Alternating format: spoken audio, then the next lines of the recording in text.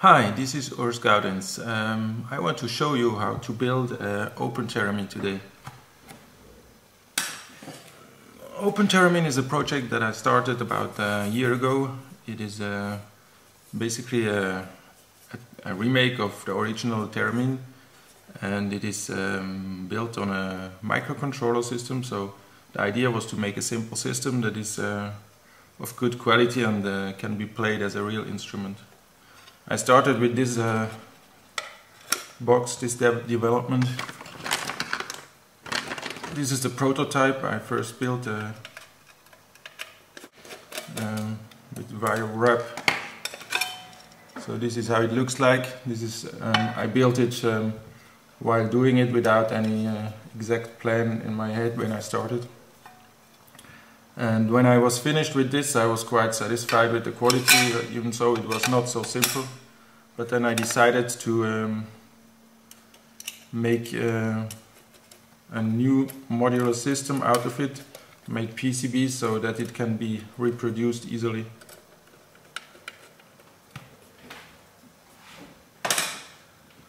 This is how it looks like now. This is the PCBs. It's made with surface mounted devices, SMD, and it's modular in the sense that the microcontroller board is on one PCB and the oscillator board is on the other PCB. So first to the small PCB, this is actually the hydrogen oscillator. I designed it in a way that you can see on the PCB how it works. So here in the top left is the reference oscillator. Then this is the variable oscillator that is connected to the antenna. Then here you have a mixer. This is the mixing part, and at the end a filter and amplifier. Actually I made two, with the time I made two different versions of this hydrogen oscillator. One is with RC, this is the one I showed first, and then is one with LC, so this is with a coil.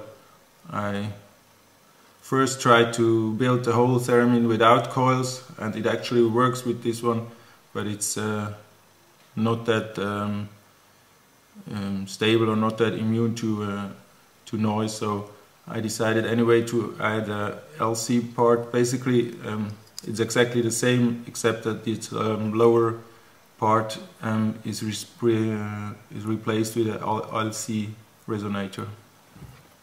My setup here, I've got my little lab with all you need. This is soldering iron. I've got some material, spare parts. I've got here a binocular. It's not really necessary, but I like to find small errors in the PCBs. Then here I've got all the parts. I put the parts nicely together into small box. This I prepared for the workshop, so it's easier than having all parts around. This is another box I'm gonna show later for the microcontroller board. Then, since I'm not good at soldering SMD by hand, I use a reflow oven. This is actually just a pizza oven with an electronic control. So I'll show you later on how to use this to cook the PCB. All this project is documented on the website, so you can go. It's an open project. This means the schematic, the Gerber files, the microcontroller software, everything is open and documented on the homepage.